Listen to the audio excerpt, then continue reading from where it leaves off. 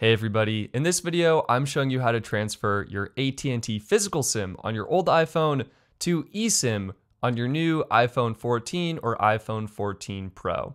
Now, one thing to note is there is a software update available for your new iPhone 14 or 14 Pro that actually helps reduce issues that can occur during the physical SIM to eSIM migration process. So the method I recommend you do is you go ahead and set your phone up as normal and you restore it from your previous device. So when you put the phones next to each other, you should see this pop up to set up your new iPhone, tap continue. The phones are going to wirelessly connect, and pretty soon here, you should see a 3D dot pattern. Go ahead and scan that, and this is gonna link your devices together. Once that's done, you're going to be able to set up the new iPhone either for yourself or for a child. I recommend you set it up for yourself. Enter the passcode of your old phone on your new one. And when you get to the setup eSIM screen, you have two options. You can transfer from your other iPhone, or you can set up later in settings.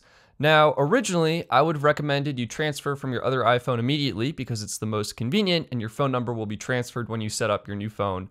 But because there are some issues with the current software on your new device, I recommend you set up later in settings and skip this step, download that new software update, which is gonna help fix any issues you could encounter, and then do the transfer. So I'm gonna finish setting this iPhone up, then show you how to download that new software update, and then how to transfer your phone number over. When your iPhone is set up, dive into settings, go to general, go to software update, and download and install the iOS 16.0.1 software update. I've already gone ahead and done that, and once yours is done, go back to settings, go to cellular, and to transfer your AT&T number from the physical SIM to eSIM on your new phone, simply tap Set Up Cellular, and you'll be presented with a list of phone numbers to transfer. Or maybe that's just me because I have a bunch of phone numbers, but find the one you want to transfer. In this case, it's this physical SIM icon, this number right here, that's my AT&T number, and then tap continue. You'll get a pop-up making sure you want to transfer that specific phone number,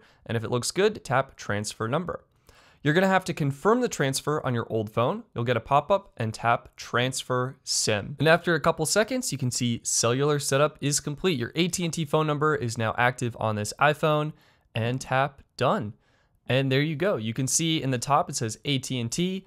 Your old phone will no longer have the SIM card, so it'll say SOS only, and you have successfully transferred your AT&T phone number from your physical SIM to the new eSIM on your new phone. Okay, but what if you want to transfer from your new phone to maybe a different phone or swap your SIM card to a new phone in the future? How do you do that? Well, it's pretty similar. All you're going to do is on the phone you want to transfer the eSIM to, just go to settings, go to cellular, and tap add eSIM. You'll get a pop-up with all the numbers that are available to transfer. Find the one you want to transfer, that's my AT&T number, tap continue, tap transfer number, and again, you'll be prompted to transfer the SIM. And just like that, the phone you're transferring to will say it's activating, and in a couple seconds here, it should be activated. And there you go, cellular setup complete. Your AT&T number is transferred to a different phone. And that's it. That's how you transfer your AT&T number from physical SIM to eSIM and from eSIM to eSIM between iPhones. Click the like button if you found this video helpful, and get subscribed to save money on your cell phone bill. My name is Stetson, thank you so much for watching, and I'll see you next time.